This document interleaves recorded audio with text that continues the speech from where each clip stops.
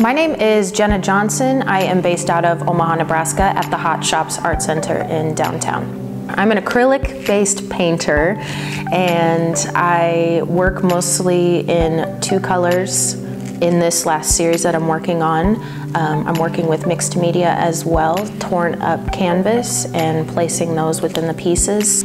The process of my work is first started out on a blank canvas. I then prime that with the either pink or yellow. I'll roll that on with a wall roller. I'll then project the image of the person on the canvas. I'll trace it with gesso. I'll then gesso the whole body, sand it down to where it's nice and smooth. That's what gives us the layers of skin, the layers of hurt, pain, happiness, joy. This is where that all comes from, is layering up to build the person up.